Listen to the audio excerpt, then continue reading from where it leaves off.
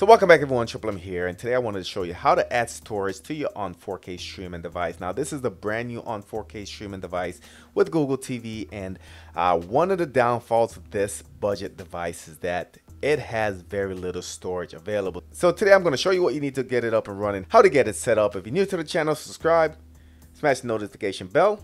Let's go.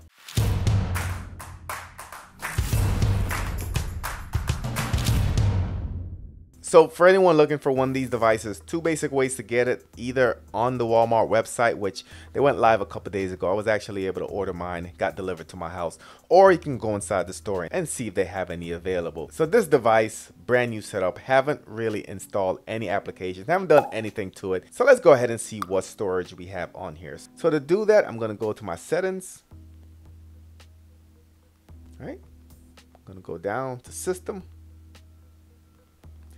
Go down to storage. All right, so you can see internal storage 5.1 gigs. Actual available storage is 3.7 gigs. So if you're someone who downloads a lot of applications, maybe a game or two, by the time you actually get to 3 or 4 apps, your storage is going to be full. So what are you going to need to get this up and running? All right, so first thing you're going to need is an OTG adapter. Now the OTG adapter basically allows you to add a USB port. So you can see in my hands I have two different versions. I have one which is more like a dongle, and I have another one which is more compact. Both of them have the same amount of ports, has a micro USB to plug into the on streaming device. Then it has a pass through for the power, so you plug in the original adapter in there, and then on the side you have your free USB port. Now with this you can then plug in either a USB drive like I'm going to demo here, or if you have a hard drive you can go ahead and plug it in there. And once you do that, get this connected to the device, you can bind it to your device where you can install applications, you can add media, photos, whatever you need to. It just makes this device a lot more usable. Now as far as your USB drive or your hard drive, depending on which one you use, and you might have to go in and format it on your computer. So when you plug it into your computer, go to your computer, go to My PC, go to your drives on your computer, then right click on that drive. When you right click, you're going to see an option to format. Go ahead and click that. As far as the formatting options for smaller USB drives, like I'm using, you're going to choose the FAT32 option. For your larger drives, like your hard drive, SSDs, you want to go ahead and use NTFS. Let me know what drives you guys are using. Let me know what option is working for you. Then you're going to go ahead, give your drive a name, click format, and you should be good to go. So let's go ahead and get it set up.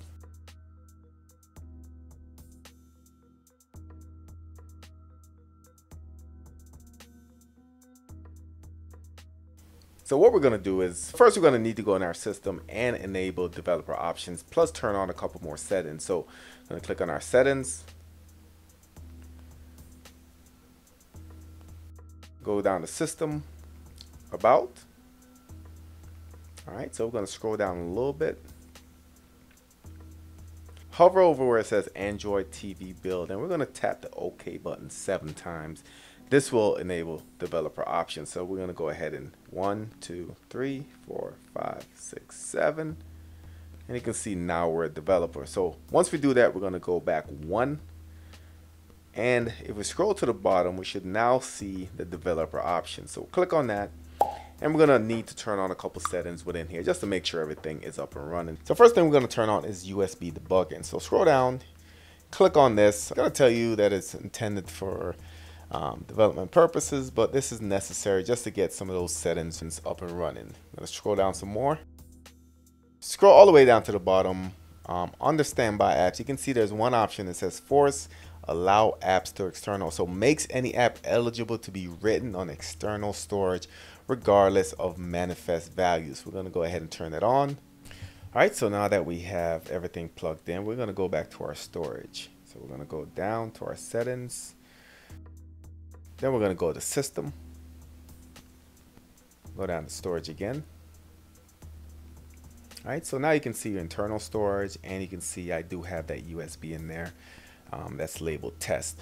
So with the test option, if you had media on there, let's say you had a movie or something on here, you can just use a file explorer to get to that drive and see what's in there. I do recommend File Explorer if you're looking to do that, and I'll show you how to navigate that later.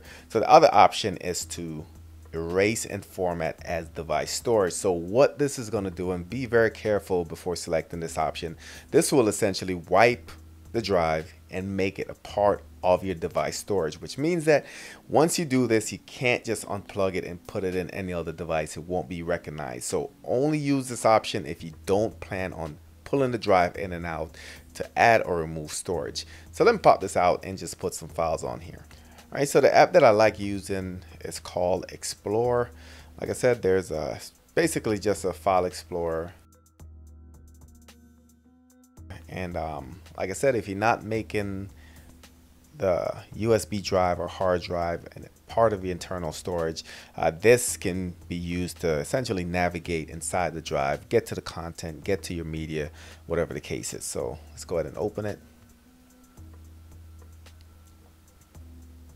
And we're just going to go ahead and allow. So you can see I have test and I have internal. So if I click on test, right, you can see the couple things that I have. Roku MP4, that's a video I did not too long ago, and you can essentially play it directly from the drive. You can see that works with no issues. I can skip, right? Looks really good, and no issues reading that at all. Right, so hopefully that helped. Like I said, with expanding your storage, you do have a lot of options. You can use the USB, you can use a hard drive, and once you get that installed, you can go into your developer options, choose whatever setting is going to best fit you, and then you can go into your storage and set it up that way. So if you have any questions, drop it in the comments. If you're new to the channel, subscribe, smash the notification bell. Thank you for watching, and I'll catch you on the next one.